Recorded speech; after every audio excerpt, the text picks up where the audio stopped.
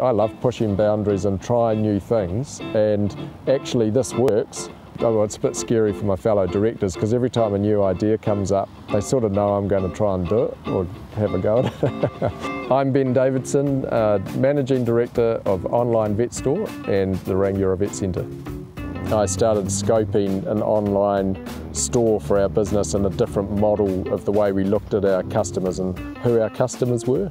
So instead of being locked into a local area with local customers, why not go national and open up to every New Zealander in the country and sell our product and do what we do best. So that's where it started from about 4 years ago.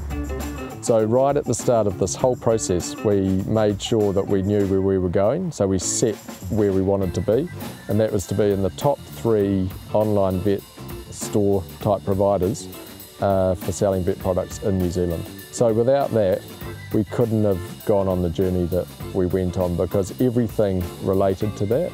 So we went out and sort of looked at the type of feel and usability and friendliness of sites, and then we started talking to people who maybe didn't help us but put us into the touch with the right people, and then eventually we found the people that we aligned with and sort of went with them. Yeah, we didn't get it right the first time. If we hadn't at that point done a review and said, right, okay, we've spent all that money and we've sort of got this product that isn't necessarily what we want, you know, say goodbye to that and go down this new path. And making that decision has been the making of our business. It's grown so much in 3 years, but we haven't really had to up our resources, you know, proportionally to that growth because of the way we've modelled it. Online sales is quite a resource-thin business, so you don't need a lot of people because of our model with drop shipping, and it's quite scalable, and that's what we wanted. We wanted something that was going to be scalable in the space that we had, and online ticked a lot of those boxes. Yeah, there is some big learnings out of this. One is to don't be too removed from the process yourself.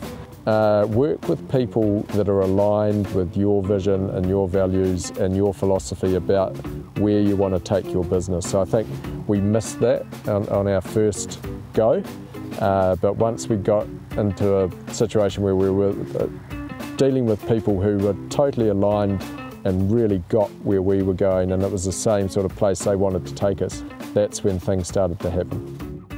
If you've got a really good idea and it's part of your business that you know really well, it's something that you're good at and it's your sort of expertise, then it's probably a really good idea, so do it.